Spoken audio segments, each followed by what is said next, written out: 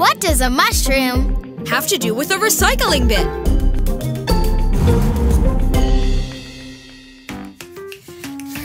I mean, that's obviously a mushroom, but this recycling bin doesn't have mushroom at all. Oh boy. Ava, where are you going? I was just getting started with my mushroom material. Mushrooms don't have leaves and flowers like plants because they aren't plants at all. They're a tasty fungus. One mushroom is called a fungus, but a bunch of mushrooms is called a fungi. Well, I must be a bunch of mushrooms then, because I am a fun guy. Look, there's some mushrooms over there. This is what most of us picture when we think of a mushroom, but it's only part of the fungus. Which part? The fruit. The biggest part of the fungus actually grows underground.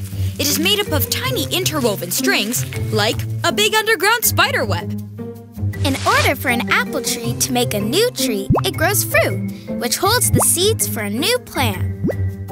In the same way, when some fungi want to make new fungi, they sometimes grow fruit, which holds spores. Spores are like the fungus version of seeds. Mushrooms, or fungi, are truly amazing, and they come in all shapes and sizes. Funnels, bells, stars, whatever shape you can imagine. Even some of them glow in the dark, like this mushroom found in southern Australia.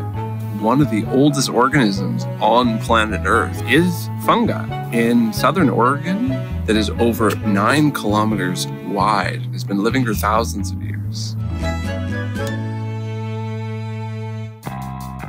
Just how big is that fungus? Well, first think of the CN Tower. Now think of 20 CN towers laid end to end. That's how wide and long the roots of the fungus are. That's a humongous fungus.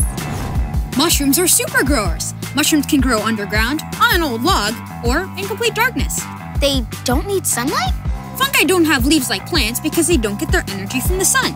Mushrooms get their food energy from the things they grow on, like this old log here at the farm. Fungi ooze out something called an enzyme onto the log, which breaks it down into tiny little bits. Then the fungus sucks up the parts it needs and leaves the rest. It works a lot like our stomachs. The mushroom turns a dead tree back into the dirt it grew in, so the next tree has something to grow in. Like nature's recycling system. You're right, Potato. That is the answer to our riddle. What does a mushroom have to do with a recycling bin? Mushrooms are one of the ways nature recycles, and recycling bins are what we use. Challenge time! We challenge you to make a spore print. The spores are made in these gills up underneath the mushroom cap. A single spore is too tiny to see without a microscope, but mushrooms make millions of spores which you can see with the spore print. First, start with a fresh mushroom. It can be any kind of mushroom, but portobello mushrooms are known to make good prints. Then, take the stem off and put the cap down on a piece of paper. Put a couple of drops of water on top of the cap and cover it with a shallow dish. Then put it in a cool, dark place. We let this one sit for a couple of days. Now carefully lift your cap to reveal your spore print. The millions of spores fall straight down and make a pattern that looks just like the gills of the mushroom they fell from. And if for some reason you don't get a good print, try again. Every mushroom is different. And if you leave your spores in a safe place, you can grow fungus years from now.